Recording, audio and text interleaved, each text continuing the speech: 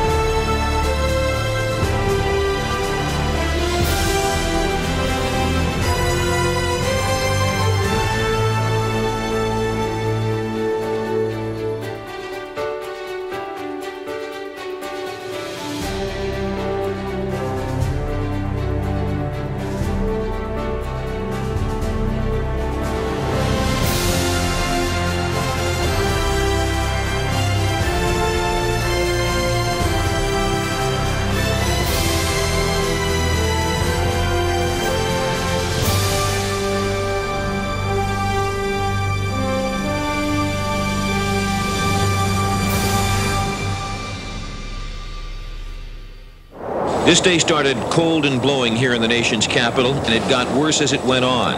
Then just before noon, the official swearing-in ceremony at the White House and the 35 words that officially gave Ronald Reagan the right to be our president for the next 4 years.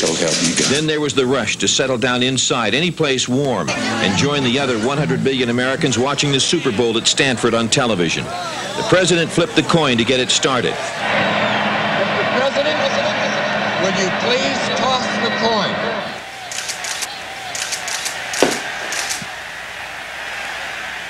It is tails.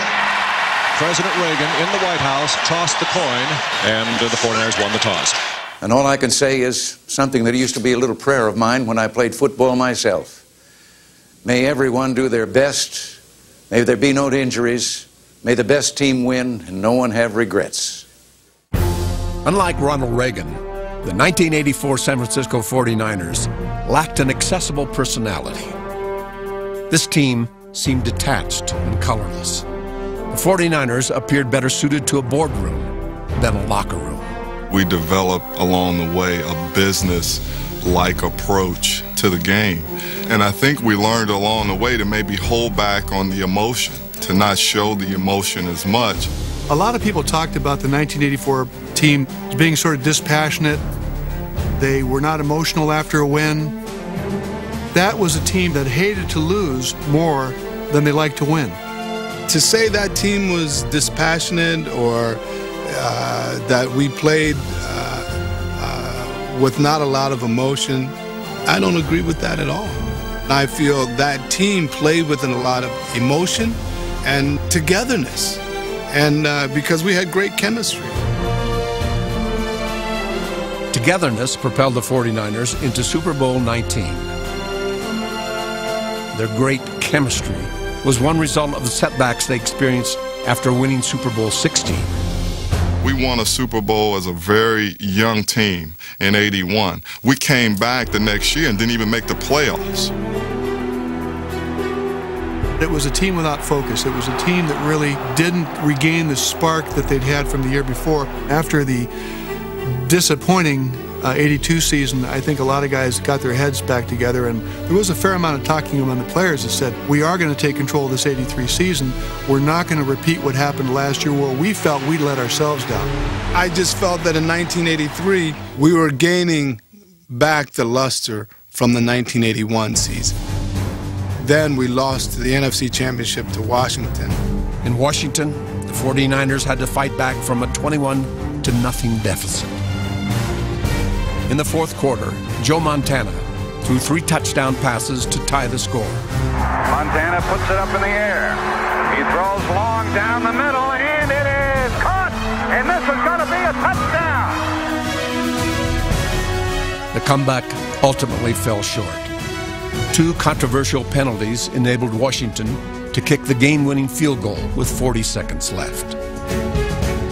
But an impromptu post-game speech sowed the seeds of a revival. They voted me defensive captain, so I was just compelled to get up and say something. Because first I just got up and I just looked around, and some guys were crying. We felt cheated. I told everybody to gather around, and I said, this hurts. I look around, and we are very angry, and I said, don't forget it. I said, remember this feeling, because we don't want to ever feel like that again. Those feelings after that game and the things that were said after that game lasted the whole offseason. That was the longest offseason because we couldn't wait to get back to playing again to make this thing right. Summer brought an early challenge to the team's sense of purpose. 3 veterans had jumped to a new pro league. Defensive end Fred Dean and cornerback Ronnie Lott were holdouts. I hope the situations can rectify themselves, but I'm not so sure they can. In Ronnie Lott's case, he was offered an extremely lucrative contract. I just don't know what the problem is, whether it's the agent or what. The contract dispute with Lott, number 42, was quickly resolved. But Fred Dean wouldn't return until the season's 11th week. Despite these examples of discontent, team unity was maintained. The chemistry of that team was phenomenal. And even though that there were these things that could have been distractions, they weren't, because collectively, as a team, guys kept focused on the job at hand. When you talk about team, one guy does not make a team. I remember us saying, we're going to the Super Bowl this year. We had never, ever said that before or after as a statement in training camp that we were going. And I think that was the type of emotion that carried through the offseason for us. And there was a mental engagement to that season unlike any other. And it all had to do with the way that '83 season ended.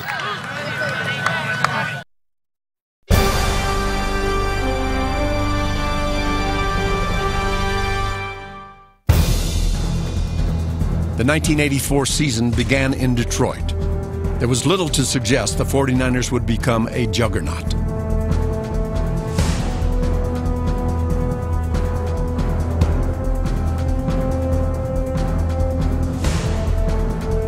In a back-and-forth battle with the Lions, the lead changed hands 4 times. Finally, it was left to place kicker Ray Wersching to break a tie game. 4 seconds left. It's a 22-yard try. The ball snapped, placed, kicked, and it is good. And Wersching has the 3 points. Up next was a Monday night meeting with the Washington Redskins. This is just like the Super Bowl as far as football is concerned. I don't think anybody's ever going to have a bigger game than this one this time of year. And so you've got to look at it as a big game in your life right now. Emotions from the NFC Championship game were still strong. San Francisco built a 27-3 halftime lead, then held on to exact a measure of revenge.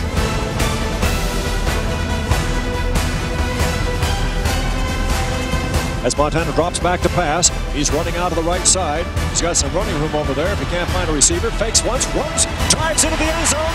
Touchdown, 49ers! These first 2 wins had been close and costly to the defense. Injury struck a unit that was still seeking an identity.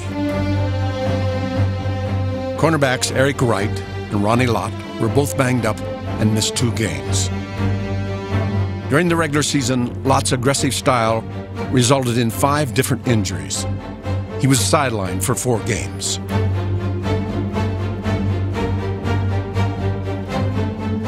The offense was also stung by injury. Against the Saints, Joe Montana left the game with sore ribs. But backup Matt Cavanaugh ignited a 4th quarter comeback. Cooper moves out of it, now in motion, going right. Here's Cavanaugh, play action fake, throws a pass, open man is Cooper at the 20. He's got it, breaks a tackle, the 15, the 10, the 5, he's in for a score! Cooper scores! 1 week later, Cavanaugh started in Philadelphia. He threw 3 touchdown passes.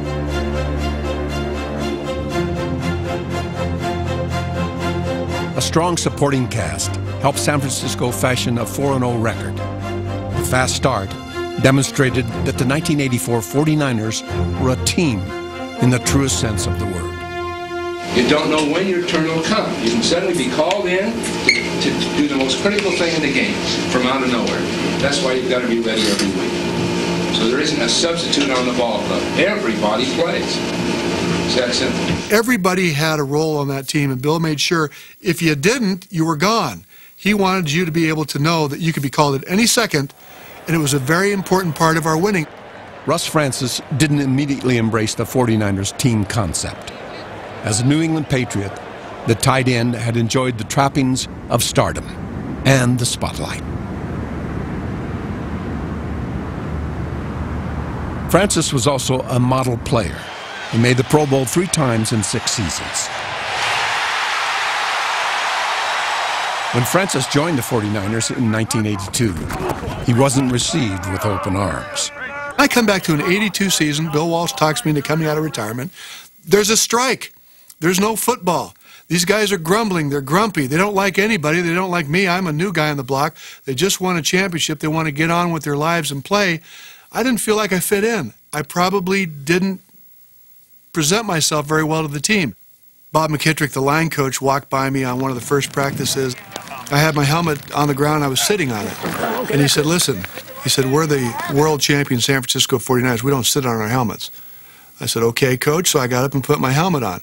He said, we're the world champion San Francisco 49ers. You buckle that helmet on. He was a former Marine, I found out.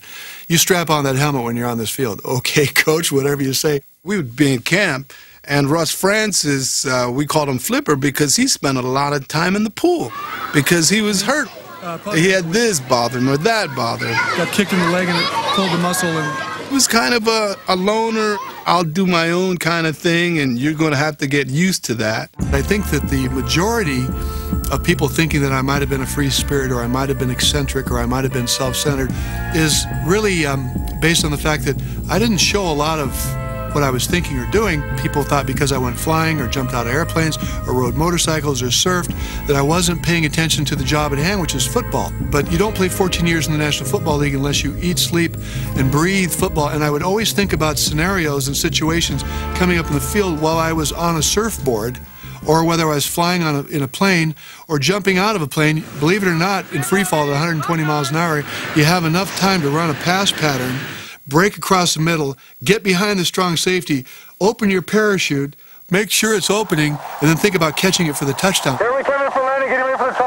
Despite his bumpy landing in San Francisco, this former outsider had become a respected teammate by 1984. The camaraderie that Francis valued was encouraged by a restaurant owner's preseason offer.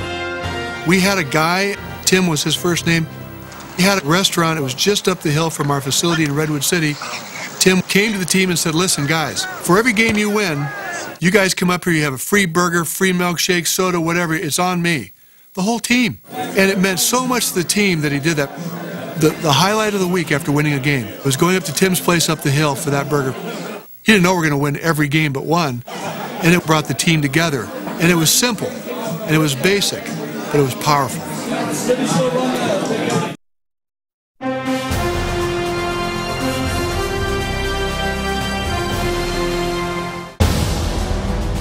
The 49ers allowed just 227 points during the regular season, fewest in the NFL. The league's least scored upon defense was also the least publicized. Teams tend to get remembered for their play and their personality. And I think our defense didn't have a personality that people could focus in on. We always seemed to run into a team that had a sexier story about them that everybody could relate to. We didn't have anything like that. Fifth-year pro Keena Turner, number 58, was the only 49er to play every defensive down. Turner was a perfectionist. He was often unsparing in his self-criticism.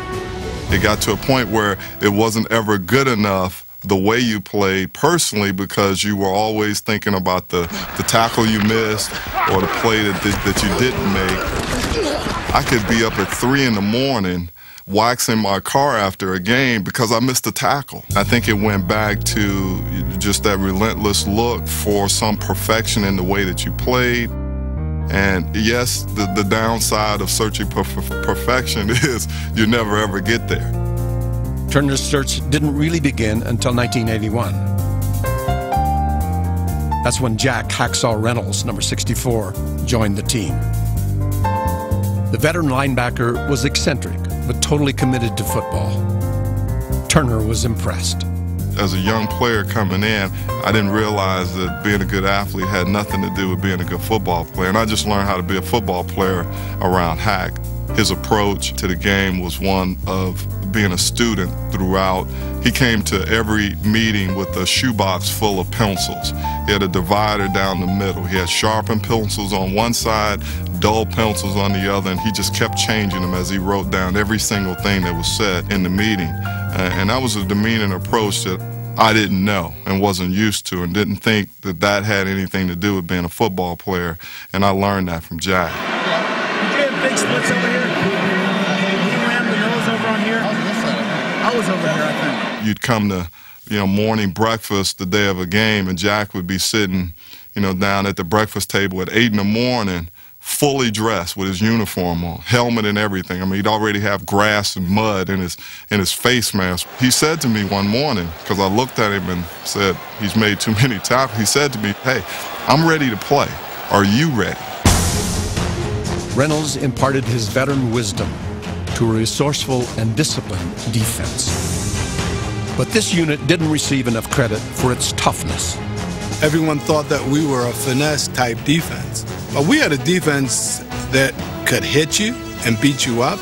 We had guys that would come up and knock the crap out of you.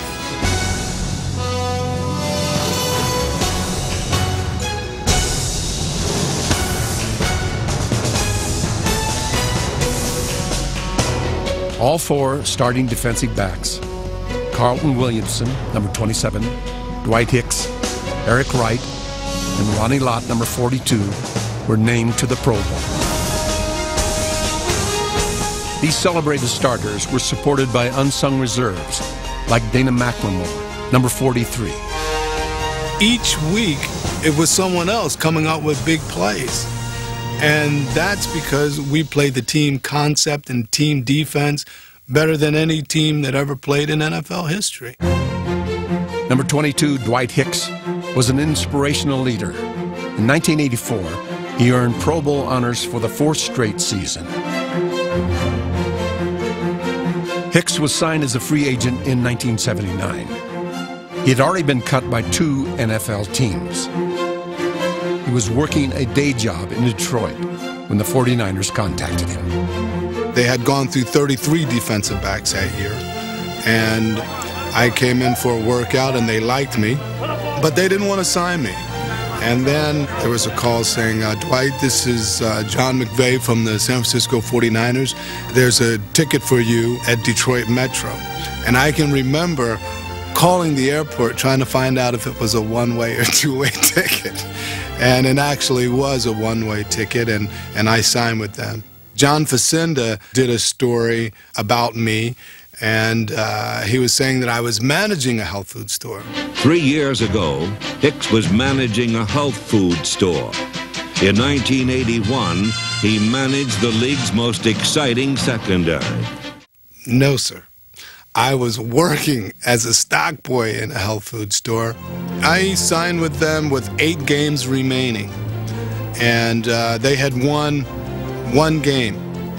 In our last home game in 1979, when we played the Tampa Bay Buccaneers, they needed 1 game to get into the playoffs, and they had 2 left. We beat them. The fans tore down the goalposts, and I said to myself, could you imagine if we actually bought a team here? You know, what these fans would be like? I mean, that was a second win of the season, and they were tearing down the goalposts like we had just won a championship. A world championship in 1981 unleashed 49er fever.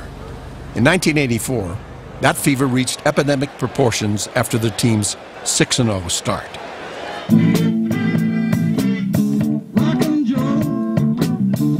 From Candlestick Park to Castro Street, a diverse fan base had plenty to sing about. The 49ers, your team's #1. We cheer for Joe Montana and Freddie Solomon. And while the team is playing and lights are all aglow, there's life for Di Bartolo and John The San Francisco 49ers meant so much to the city. People were trying to market the success that we were having on the football field. And somebody came up with an idea of, let's cut a record. And 14 guys from the team recorded a song called We're the 49ers. The record was actually released around the week of the Pittsburgh game. And so Bill was very unhappy with us that so much focus was on this outside of football thing. And if we get caught up in individually going out, worst would be trying to make something monetary out of this publicity, make $5,000 to appear at the annual That week, the undefeated 49ers finally fell to earth. They were knocked off balance by the 3-3 Steelers. Despite numerous miscues, the 49ers held a 17-10 fourth-quarter lead.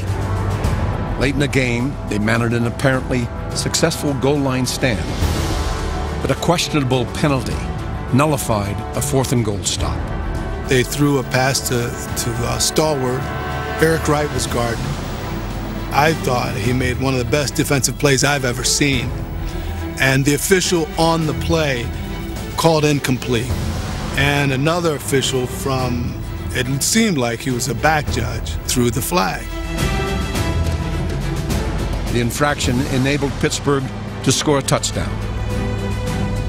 Moments later, the Steelers kicked the game-winning field goal. The 49ers suffered their only defeat of the season. We say that officials can lose it for you. They did. But that's part of the game. They're inept idiots. But that is part of life, whether you're driving down the street or in the military or working somewhere or making love or whatever the hell it is. There are some things that happen out of your control, and you have to account for them and overcome them. Well, we almost overcame it. We almost overcame it after all the things that went wrong. So you guys got a lot left in you.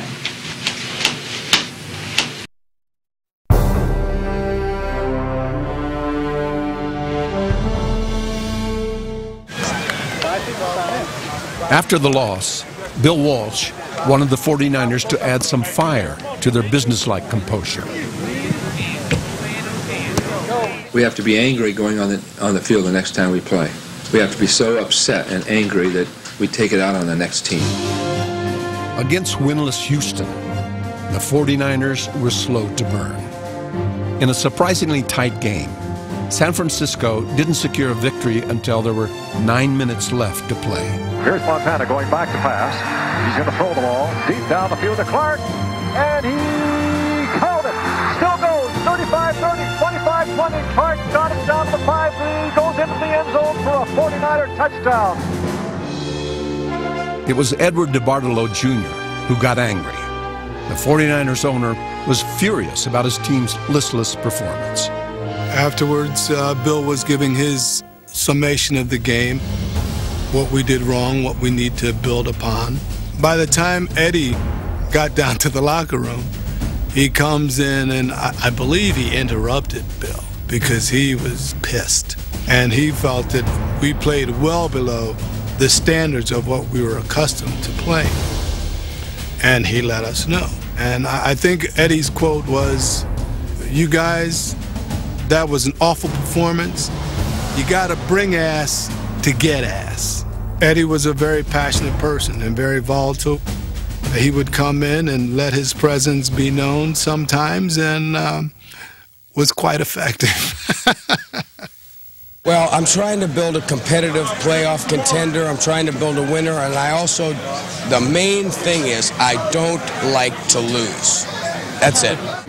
Because we had that much success early, each week after that, there's an added pressure to win. And not only to win, but win big. Winning was expected, you know, and obviously through Bill's approach, through our ownership's approach, it became something that was demanded. We knew that if we didn't win a Super Bowl, that we didn't have a successful year. So in that respect, there was a lot of pressure. I didn't feel a lot of the pressure that maybe some of the players might have felt. I do know one man on that team that felt it every single second of every single day and night, and that was Bill Walsh. Somebody quoted Bill as saying he believed in creative tension. There was a great deal of tension that Bill liked to create. I don't know that it was so much creative. It was very direct. It was very in your face. Wait a minute. Just wait a second. The halfback crosses that way on a double circle out? Right. Well, let me make... Fullback goes to the flat. Fullback goes to the flat? I put the play in, Paul. You correct me on the field. I put the thing in upstairs. Now I'm being told by you what the to do. Let's go. Coming home from the Houston game, there's a movie being played called Dress to Kill, which has got some scenes in it that some people think are inappropriate. Something about it rubbed him the wrong way, and he blew up about it. Canceled that film, fired the media director, Jerry Walker, who we all loved. That's not the kind of stuff that I'm going to show to my team. Of course, he rehired Jerry the next day and probably in his own way apologized to Jerry. Bill tried to control every part of the environment, from the moment you walked in to when you left, when you went home, what you did when you were home. He was involving himself in my life outside of what they hired me to do, which was playing football, and I resented that. He didn't like the fact that I flew airplanes or rode motorcycles or jumped out of planes for that matter. When he found out about trying to break a world speed record, which I was working on seriously, he came to me and said, "You can't do this. The season started. If you get hurt, you know, you could be lost for the season." I said, "Coach, at 500 miles an hour, 20 feet above the ground, if there's a problem, you'd be lucky to find my watch." And I knew that I'd done wrong. I had not informed him, and I wasn't being the team player that he wanted me to be. So I scrubbed that test flight. I had to learn how to play football the way that Bill Walsh was coaching football, and that was 1 inch at a time. Go out and do what you're supposed to do. I don't want to hear about, I could have gotten deep, I could have beat this guy. If Russ gets 4 yards, the play worked.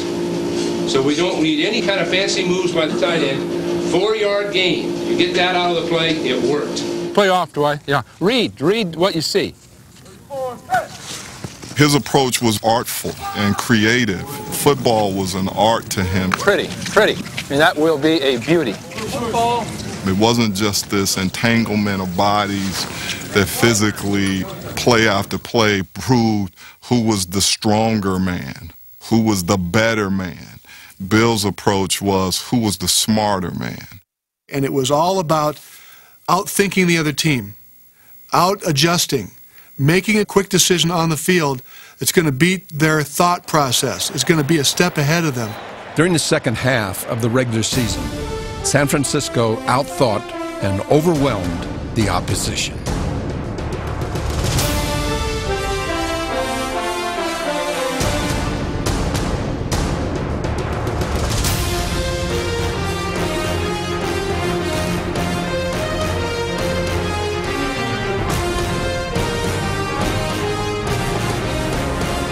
Over the final 8 games, the team's average margin of victory was nearly 23 points. In 1984, the 49ers led the NFC in total offense and scoring. They ended the regular season with an NFL record 15 wins. Bill Walsh had designed a team that operated so efficiently, it seemed to have rolled off an assembly line. A precision machine. That was sort of our label. Without a heck of a lot of personality, a machine that just effectively and precisely destroyed the opponent.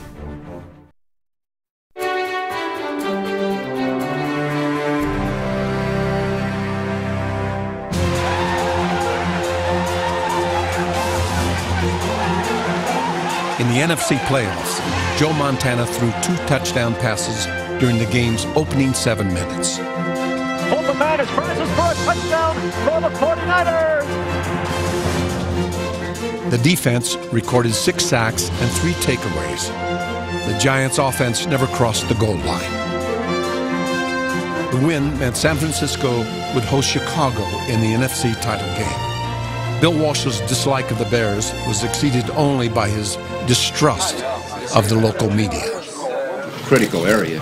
if we feel he's unable. Walsh's contempt for Bay Area sports writers fueled an us-against-them mindset. Consequence. The newspaper men, they want you to lose. They want you to lose so bad. The local guys pick you to lose every week, and they just, come on, make me look good. You know, you see it. They want you to lose. And the people that are patting you on the back, they got nothing to lose. They pat you on the back, you're doing great. When you lose, you're jerks. Everybody wants your ass. They want your hide. That's how you have to take the field. No one is on our side, I'm telling you. Even though they'll slide a drink down to you in the bar, no one's on your side. He used the press to solidify the team as one and together. It was another way of saying, okay, we've got to surround the wagons again. We've got to surround ourselves because here they come again. Keep clear of the public, keep clear of the media, and let's just turn to ourselves. Security's become tighter here at the 49er training camp in Redwood City. Few people do show up now to try to get a glimpse of the team through that fence. Some star players avoid direct access to the public. Isn't that easy for the media to talk to them either? Are the 49ers uptight this week? If anything, this is the most nerve-wracking game of the year, and maybe, just maybe, they are too tense about it. Chicago's vaunted 46 defense had totaled an NFL record 72 sacks. But Walsh was hardly too tense about playing the Bears. I think you can knock their ass off. The more I think about it, they're setting themselves up as a football team. These guys are. Anytime a guy thinks he's rough and tough and comes to town, 4 out of 5 of those guys get their ass kicked. Because most of those kind of guys are dumb. In the NFC Championship game, the most dominant defense on the field belonged to the 49ers.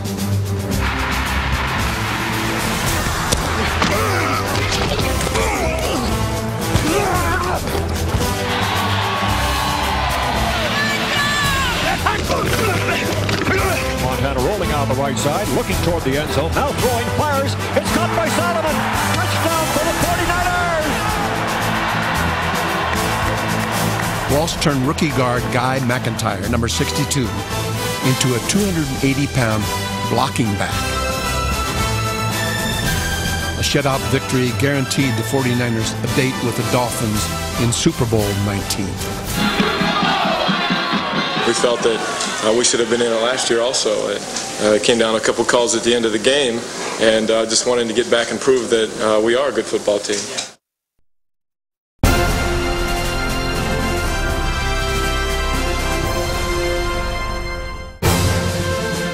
Joe Montana cast a giant shadow throughout 1984. He was the NFC's top-rated quarterback. In the 18 games leading up to the Super Bowl, Montana threw 32 touchdown passes.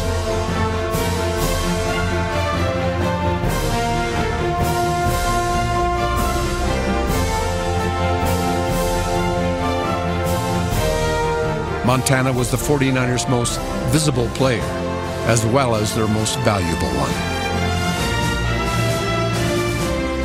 I'm wanted. What for, Sheriff? I'm just a 49er looking for a little gold. You'll see. Shave off that beard. Now, why am I wanted? To take me to the dance tonight, Joe Montana. But in 1984, there was a new gunslinger in town. The Dolphins' Dan Marino threw a record-shattering 48 touchdown passes during the regular season.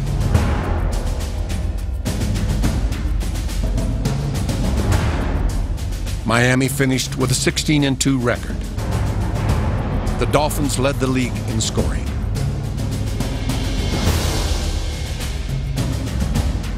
During the build-up to Super Bowl 19, the supremely gifted Marino was the media's darling.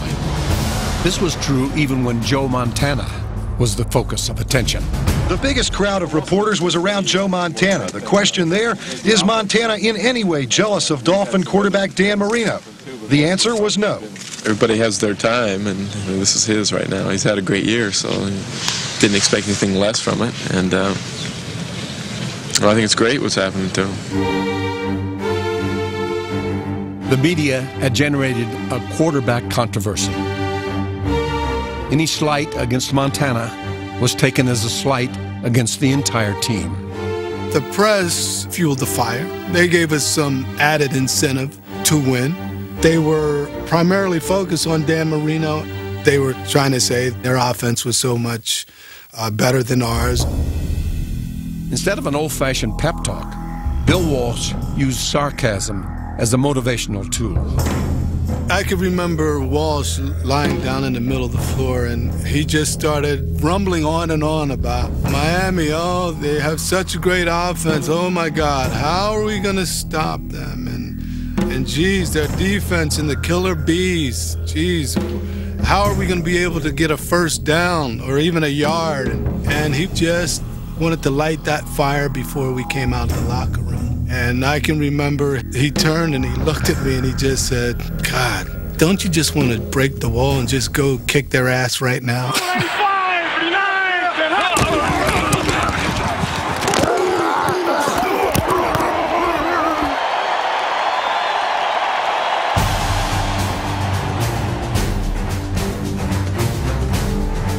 On San Francisco's second drive of the first quarter, Joe Montana threw a 33-yard scoring pass to Carl Monroe. He's into the end zone for a touchdown for the 49ers. Fantastic. You know, they talk about Marino having a great arm, and I'll tell you, nobody could have thrown that ball any harder and on target than Montana did that to him. Marino immediately retaliated. Miami regained the lead to end the first quarter. But from that point on, Super Bowl 19 belonged to Joe Montana. That can't stop us!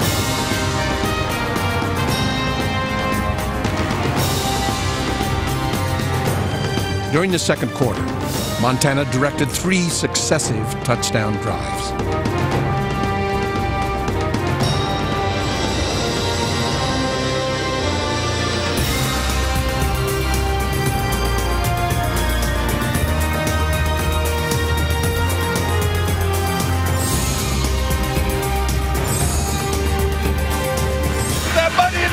Back to pass, Montana fires. It's caught there by Craig, gets it and goes in for a touchdown. Roger Craig taking the pass from Joe Montana. Good for the score, and the Niners are back on top. Get it in, Joe! Montana drops back, short drop, fakes once. He's going to run it himself. He's into the end zone. Touchdown! All eyes were now fixed on pro football's best quarterback. A handoff given to Craig. Craig batters his way to the goal line. He goes in for a 49er touchdown. And the 49ers are leaving the Miami Dolphins far to the rear now. The defense began to pressure Marino during the second period.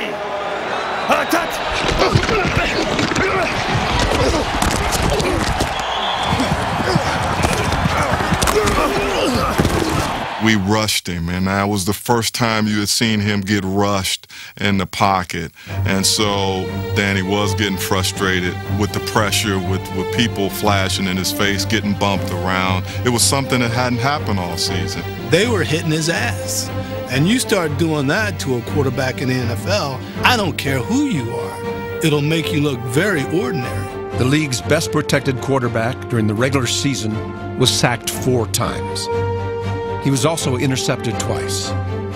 From the 28-yard line, Marino drops back to throw a pass. He fires to the goal line, and it is intercepted, picked off by Eric Wright.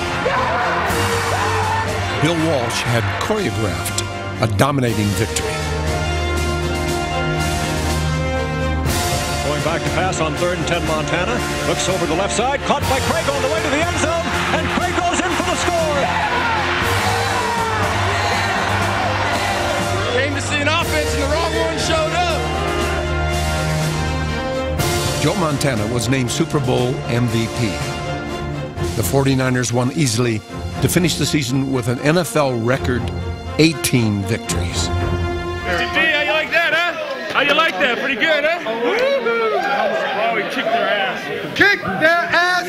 They can go back to Miami and go and fish. And go fish. Nobody knew what kind of offense we had. It was their offense. Right? Nobody knew. Our offense showed them, okay?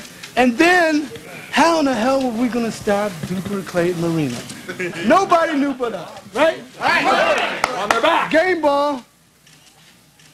Coach Bill Walsh. Walsh had a game plan that was beautiful.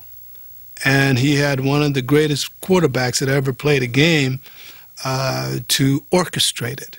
All we heard all week long was Miami's offense. How are you going to stop them? And I think deep inside of us, nothing was said, but inside of each of us, we just knew that we had an offense too, and no one was thinking about having to stop us, so I think we were out to prove something. Montana and Marino had one more showdown in a commercial that aired immediately after the game. Montana.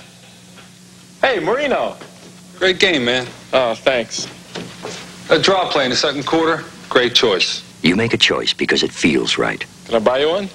It's the least you can do. Diet Pepsi, 100% NutraSweet. Here you go. Don't drop it. 100% taste. See you, Dan. Joe, next year, I'm buying. Diet Pepsi, the 1-calorie choice of a new generation.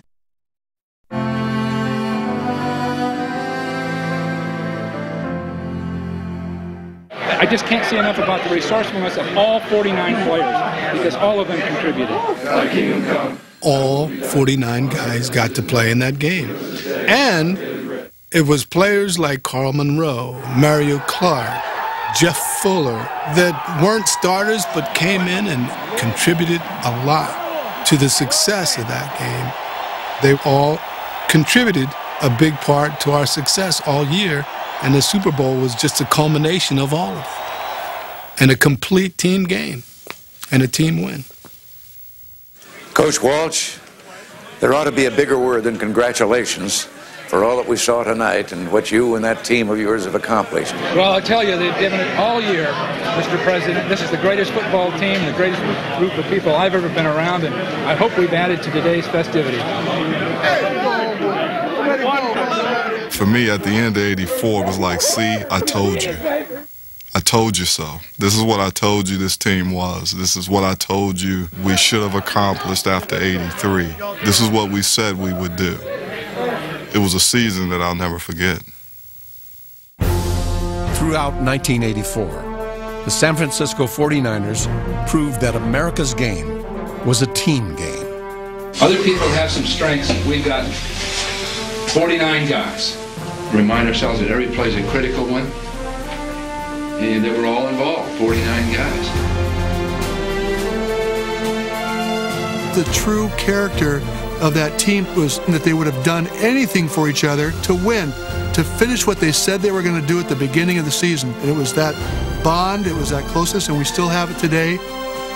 In my mind, not just because I played there, but you look at all the facts, that was one of the greatest football teams to ever take the field, bar none. More than anything, we played for each other. That team had so much chemistry. We were a very confident group of players and believed in each other. And I feel that's why we were so successful, and that's why I wear this ring. I was defensive captain of that team, best team I ever been associated with. This is what you play for every year, and the only bad part about it is when you don't make it, now you're expected to make it every year. And we expect it of ourselves, and anything less than this is a letdown for us. The expectations became even higher after this history-making season ended. 2 Lombardi trophies were not enough. Looking back and appreciating those times gone by are much easier now. But when it was going on, there was always the game next week that you had to prepare for. So if you enjoyed it for a moment, you had to come back to the reality that, okay, I got to play next week. And I got to play next season. And what we did last week or the season before doesn't matter.